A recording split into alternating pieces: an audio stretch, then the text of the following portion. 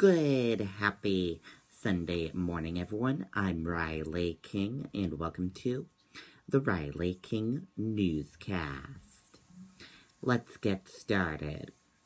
First up, Air Force to spend $30 million on water cleanup at Pease. Let's take a listen to this video from WMUR News 9, Tim Callery.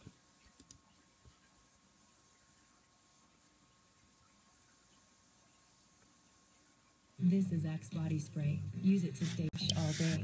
And this is Axe Dry Spray. Use it to stay dry for 48 hours. Why are you touching your armpit? I was just checking to see if it was dry.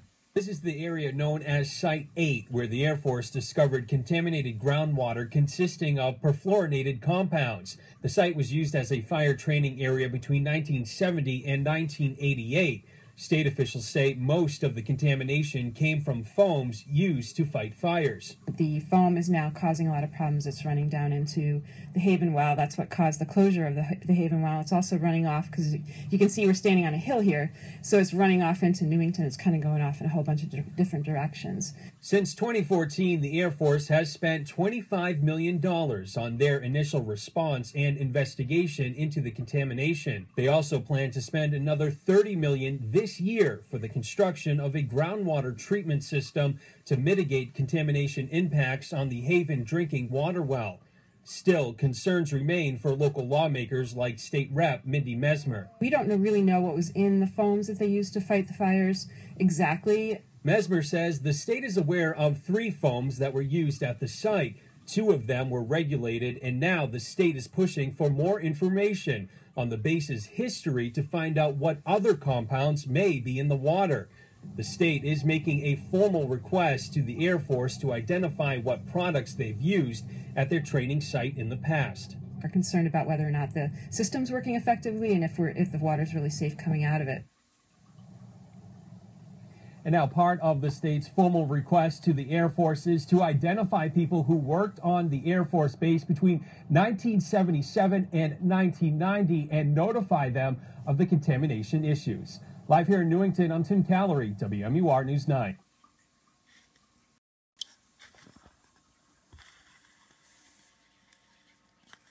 Okay, and there you go on that report. Common Ave Bridge demolish gets off to noisy start. Let's take a listen to this video from WCVB, David Bennick in Boston.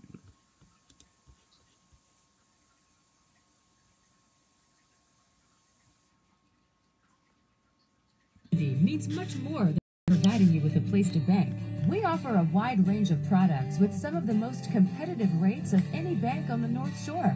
Call or visit us online at institutionforsavings.com.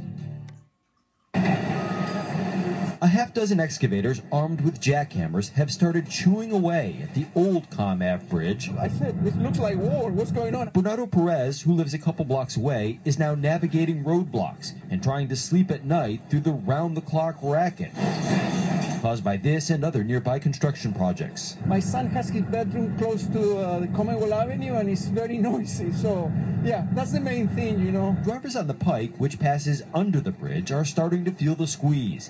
Highway traffic is cut from the regular 8 lanes to 3, with 2 headed out of Boston and 1 headed in. Starting Monday morning, that will return to a 2-and-2 configuration. Not great, but a little bit more capacity for commuters. Shuttle buses have replaced Green Line T service over the bridge. Signs remind customers Comm Ave businesses are still open. But this pizza shop says the detours make it harder for customers to get in and for delivery drivers to get out. Well, hopefully we're not going to be impacted too much, but the delivery times are going to be longer, and customers won't be happy when the pizzas are taking longer to get there. Down the street, the pumps at this gas station sit idle and the service bays empty. The owner estimates he's losing 90% of his business during the project and thinks the state should make up the difference. Not me, only businesses around here, like Star Market, 7-Eleven, Chipotle, all these people should be compensated somehow. We asked, but so far no word on whether or not the state plans to pay up for that request. Meanwhile, if you can't get enough of a project like this, it's going to last 2 more 4 weeks this summer and then start up again same time next year. I'm in Boston, David Beating, WCBB News Center 5. Okay, and there you go on that report. Sounds like a hectic area over there. Try to avoid that area if you can.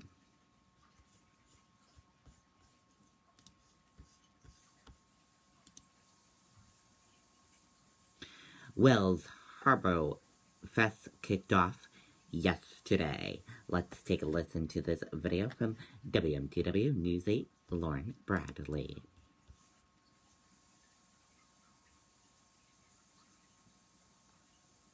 Along with a shed.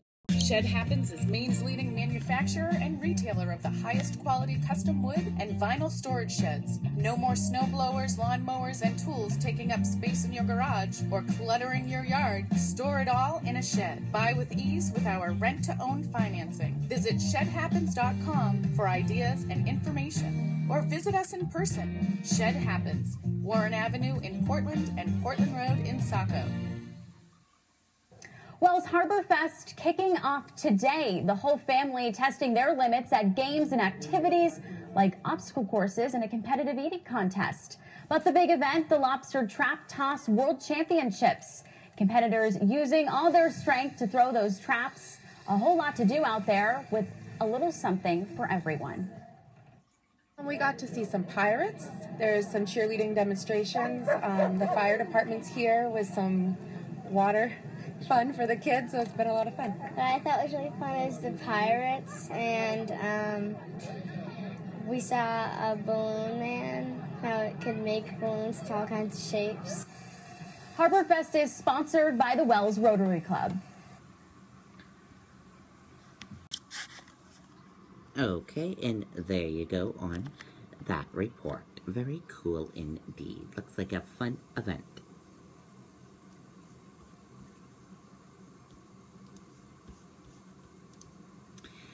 Some Trump ideas, aides push to move Attorney General Sessions to Homeland Security.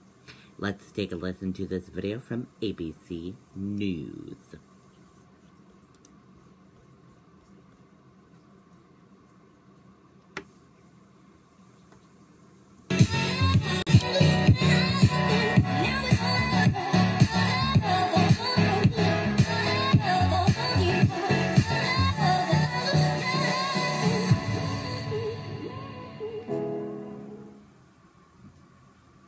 We are going to begin this morning with the White House shakeup. President Trump's chief of staff, Reince Priebus, resigns and is replaced by Homeland Security Secretary John Kelly, a four-star general. It has been 6 months of chaos in the West Wing. Not just Priebus. Before that, Press Secretary Sean Spicer gone. Communications Director gone. The Deputy Chief of Staff gone. The National Security Advisor gone. Oh, we're not done. The FBI Director, James Comey, also gone. All of this has happened in just 6 months. And now the president is turning to a trusted former general to impose order in his White House. The big question, though, can this change effectively reset the administration? And what is Reince Priebus saying about all of this? ABC's David Wright begins our coverage at the White House for us this morning. David, good morning to you. Good morning, Paula and John. The president is clearly hoping that this shakeup is going to bring some order and discipline to a White House that has been riven by division and backbiting, chaos that comes at a cost to the president's agenda. The scapegoat this week, outgoing Chief of Staff Reince Priebus, who left the White House last night. Priebus told Fox News he wouldn't comment on those scathing attacks from Communications Director Anthony Scaramucci. I'm not going to get into that subject. It's getting in the mud, and I think the palace intrigue stuff is annoying, and I think it's a distraction. It takes away from the president's agenda. I think what everyone needs to do is just focus on the president, to focus on the things that he wants to get done for the American people. The announcement, expected all week, came abruptly in a presidential tweet late Friday. Priebus said he resigned Thursday. I think actually going a different direction, hitting a reset button is a good thing, and the president did that, and so I think he's happy. I got to tell you, although it's always a little mixed when things like this happen, I generally feel pretty good. Reince Priebus, a good man. Priebus's replacement starts Monday, a retired four-star general from the Marine Corps who, in his current role as Secretary of Homeland Security, was a steadfast supporter of the president's plan to strengthen America's borders. The president, as we all know, has issued 3 executive orders related to our Homeland Security mission. These orders will secure our borders, enhance the enforcement of our immigration laws, and keep our citizens safe.